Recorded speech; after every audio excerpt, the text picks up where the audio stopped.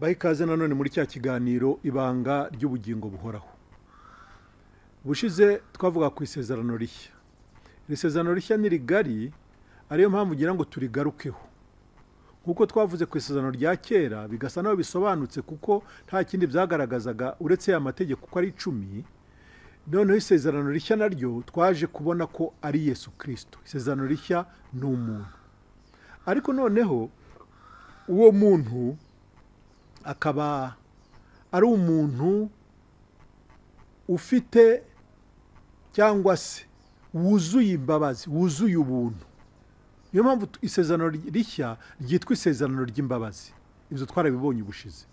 Iryo sezerano ry'imbabazi rero ryatangiwe ku musozi witwa Siyoni.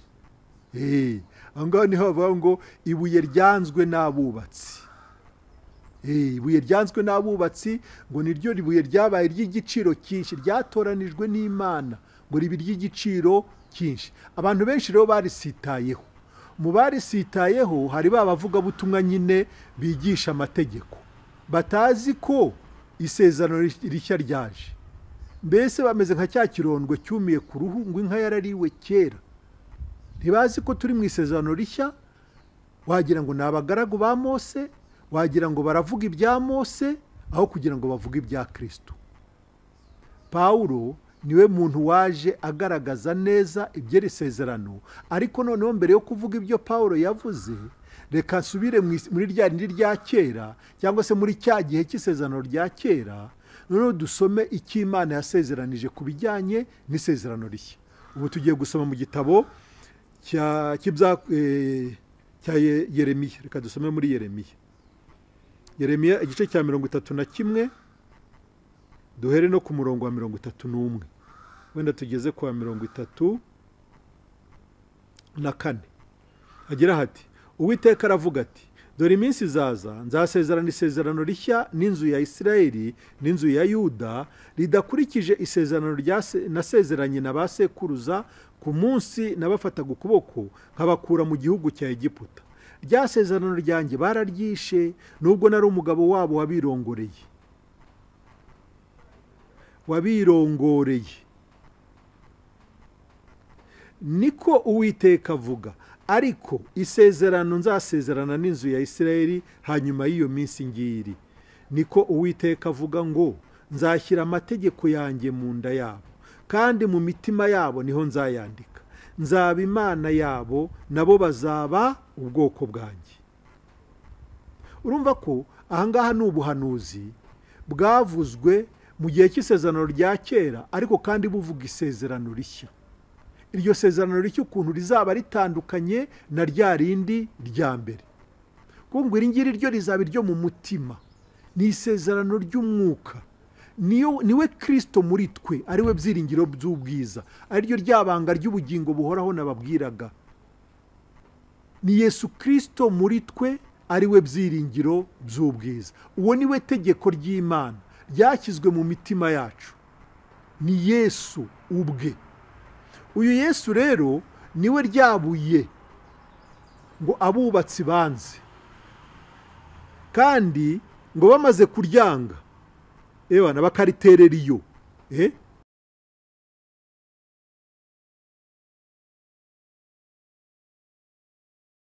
Hagira ngo ariko mwebweho, ndavuga ku murongo wa 9, urwandiko rwa mbere rwa Petero ibice 2 umurongo wa 9. Avuga ngo ariko mwebweho muri ubwoko bwatoranijwe, abatambyi b'ubwami, ishyanga ryera n'abantu Imana yaronse, kugira ngo mwamamaze ishimwe yabahamagaye ikabakura mu mwijima ikabageza mu mucyo wayo witangaza. Kera ntimwari ubwoko, ariko none muri ubwoko bw'Imana. Kera ntimurakababarirwa, ariko none mwarababariwe. Noneho Bagalatiya igice cya 4, dore ku murongo wa 21. Urwandiko ku Bigalatiya igice cya 4 umurongo wa 21 niho hagira ngo abashaka gutwarwa n'amategeko nimumbwire. Ntimurasobanukirwa n'amategeko? Byanditswe yuko Aburahamu yari afite abahungu babiri, umwe ari uw'inshoreke, undi ari uw'umugeni. uw'inshoreke yavutse nk'uko iby'umubiri bigenda, naho uw'umugeni yavutse ku bw'isezerano ry'Imana. Ariko birimo umugani, kuko abo bagore bameze nk'amasezerano abiri.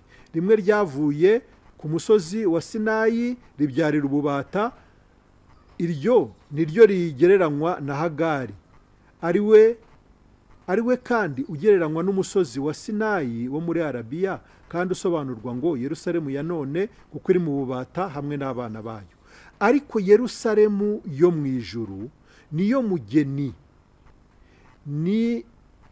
niyo mama wa twese, kuko byanditswe ngo ishime ngumba itabyara, tera hejuru uvuge cyane utaramukwa, kuko abana b'inyungwakazi ari benshi baruta ab'inkundwakazi. Nuko rero bene data, namwe muri abana b'isezerano nk'uko Isaka yari ari. Ariko nk'uko icyo gihe uwabyawe n'umubiri yarenganyaga uwabyawe n'umwuka, na n'ubu niko bikimeze. Mbese ibyasezeranijwe bivuga bite? Biravuga biti, senda inshoreke n'umuhungu wayo, kuko umuhungu w'inshoreke atazaraganwa n'umuhungu w'umugeni. Nuko bene data, ntitukiri abana b'inshoreke, ahubwo turabu umugeni. Turabu umugeni, ntabwo tukiri abana b'inshoreke. Ikintu tubona aha ngaha ni uko isezerano rya mbere ryatangiwe ku musozi Sinayi. Isezerano rya mbere ryatangiwe ku musozi Sinayi, ariko isezerano rishya riza gutangirwa ku musozi Siyoni. Uwo musozi w'Isiyoni rero ngo niho haturutse ibuye, ku musozi Siyoni niho haturutse ibuye, kandi aho ku musozi Siyoni n'ubundi ngo niho hari umurwa, cyangwa se Isiyoni niho hari umurwa mukuru w'umwami Dawidi, kandi aho ngaho, aho kuri uwo murwa Isiyoni. Reka wenda dusome handi, nashaka kuvuga muri Petero, mu rwandiko rwa mbere rwa Petero ibice 2 umurongo wa 6, ngo kuko mu byanditswe harimo aya magambo ngo, dore ndashyira muri Siyoni ibuye rikomeza imfuruka, ryatoranijwe kandi ry'igiciro cyinshi, kandi uryizera ntazakorwa n'isoni. Izina ry'Imana rihabwa icyubahiro. Aha ni ku musozi Siyoni, hahandi habaga ingoro y'umwami Dawidi, hahandi hubatswe urusengero rw'Imana. Ahangaha niho Imana igaragaza neza yuko igiye gushyira ibuye, kandi ibuye rinini rikomeza imfuruka, rya rindi Pawulo avuga mu Efeso 2:20 ngo twubatswe ku rufatiro rw'intumwa n'abahanuzi, ariko Kristo ngo kabubuye rikomeza imfuruka. Iri buye rero abubatsi banze ngo niryo ryahindutse ry'igiciro cyinshi, ku buryo iri buye ngo umuntu urisitaraho wese azavunagurika, ariko uwo rigwiriye ngo rizamusya. Iri buye rero ryo ku musozi Siyoni, ari ryo Yesu Kristo, ni ryo buye rigaragaza inyubako y'isezerano rishya.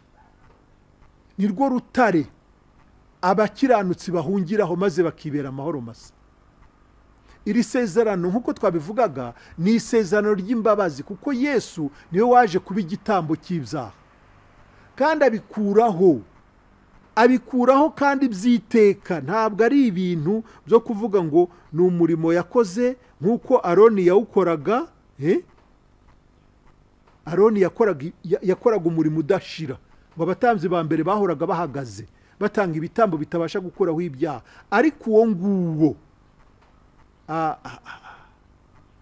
ngo uwo kuko ari ukurabagirana, twigeze kuhasoma, ariko reka nongere masome Abaheburayo 1:3.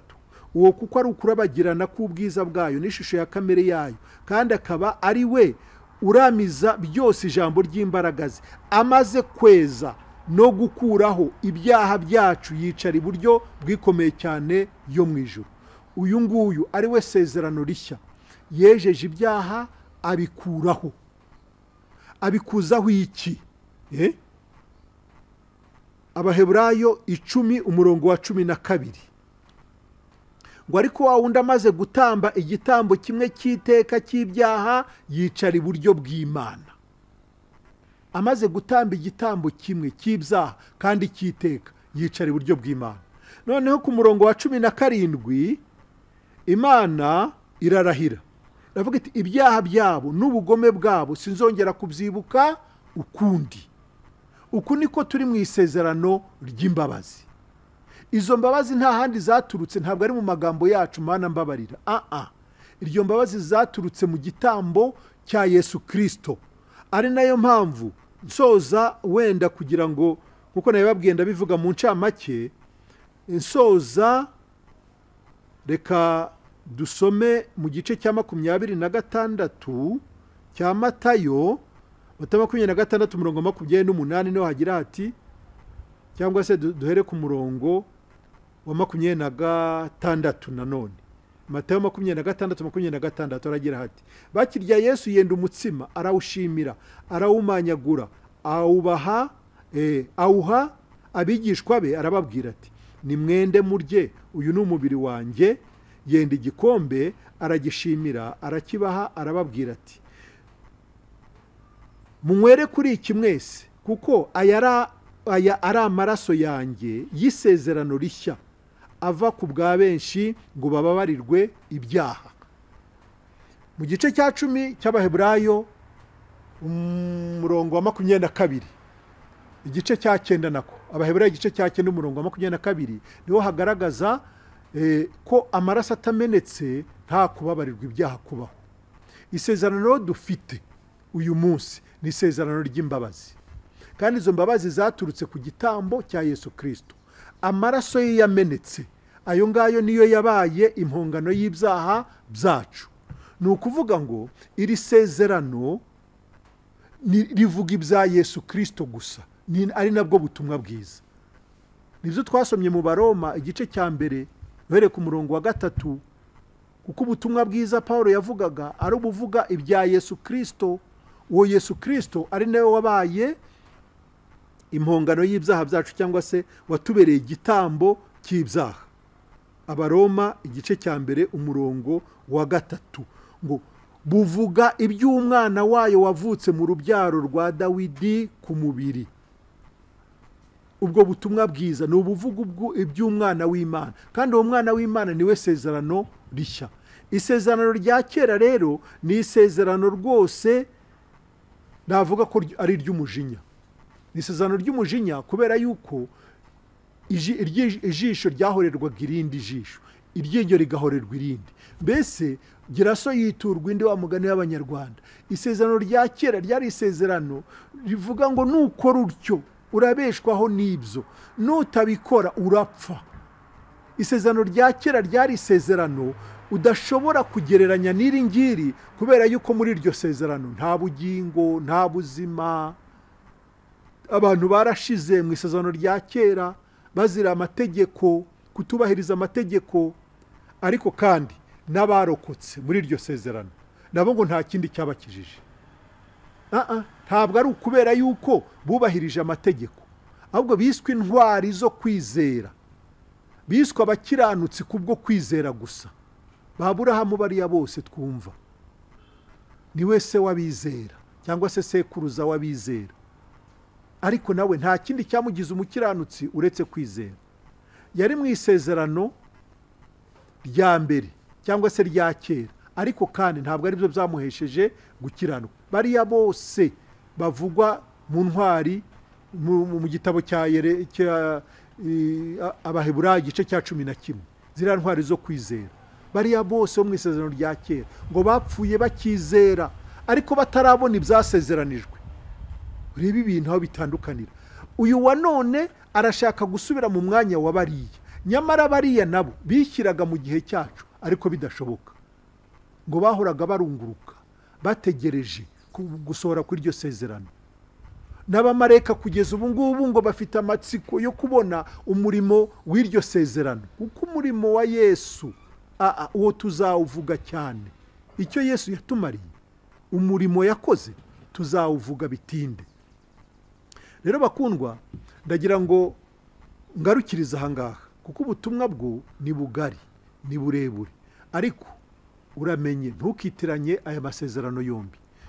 Ubutaha nzakwereka uburyo itorero rya none cyangwa se aya madini yitwa amatorero yavanze ibintu kugeza naho yikoreza imitwaro abana b'Imana, abana bacungujwe amaraso y'igiciro, abana ari n'abaragwa b'ubwami bakikorezwa imitwaro y'amategeko, bagasabwa ibyo amategeko yasabaga bo mu isezerano rya kera, ari naho haturuka ibyo bya 10 n'amaturo byahindutse intandaro y'intambara mu madini hirya no hino. Nzabereka uburyo ibyo bya 10 n'amaturo ari ibintu byo mu isezerano rya kera. Aba ba none batazi ibanga ry'ubugingo buhoraho, batazi ubutumwa bwiza icyo ari cyo, bajya kuraruza muri pubere, hahandi bajugunya bya bindi byataye agaciro, bajya kuvoma bakazana, noneho bakabitura abana b'Imana. Ibya 10 n'amaturo, ibyo nibyo tuzavuga ubutaha. Imikorere yo mu isezerano rya kera idafite aho ihuriye n'imikorere yo mu isezerano rishya. Nituva rero mu mategeko tuzajya mu buntu, tubabwira iby'ubuntu nabyo, ibyo Yesu Kristo yazanye. Amategeko yatanzwe na Mose, ariko ubuntu n'ukuri byo bizanwa na Yesu Kristo. Reka mbe ngarukirije ahangaha, tuzakomeza ubutaha. Imana ibahe umugisha.